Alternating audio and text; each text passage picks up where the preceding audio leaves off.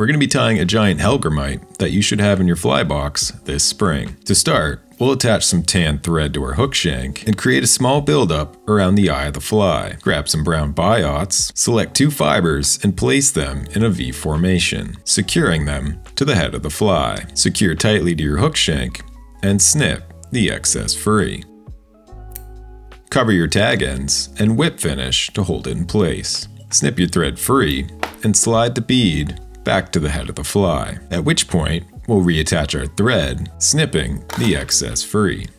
And grab some lead-free wire. Insert the wire into the bead and secure tightly with your thread. Helicopter the excess free and continue wrapping the thread well into the bend of the hook. Here, we'll create another thread dam just as we did at the head of the fly that'll help splay out our biots. Place 2 more biots at the back of the fly and secure them with your thread.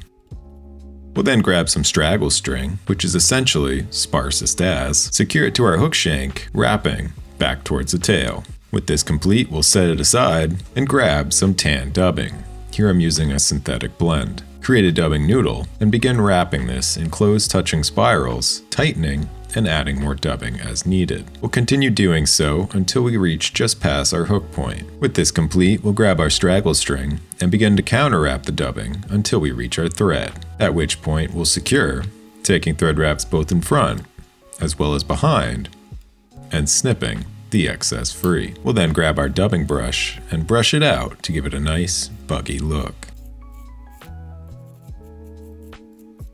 Wrap your thread to the bead and grab some mylar. Here I'm using pearl. Secure the mylar strip to the head of the fly, wrapping back towards your dubbing. Returning the thread forward, we'll then grab a turkey tail. I get asked where I get my materials all the time, and like this turkey tail, many of them are gathered from hunting trips. Many of you don't know this, but I actually have a second channel that has hundreds of hours of both fishing and hunting related content. You can check that out in the comments below. With this complete, we'll grab this cool set of legs and secure them to the top of the fly. Don't worry too much about how the leg placement looks, because we'll be fixing that in the next step. Just focus on securing it tightly. Grab some more dubbing, create a dubbing noodle, and use the dubbing, both dubbing the body and also taking care to position the legs how you'd like. Take your time with this and create a transition towards the head of the fly. Once complete, fold over your turkey tail, secure in place, followed by your mylar. Secure them both tightly, taking thread wraps both in front as well as behind, and snipping the excess free.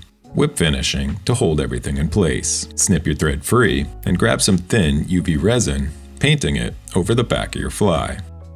Secure with a UV light and brush everything out to give it a nice, buggy look. And this is a Hellgramite imitation. I find they work exceptionally well in the spring, and if these are in your waters, you should definitely give it a try. Subscribe for more, and I will see you in the next one.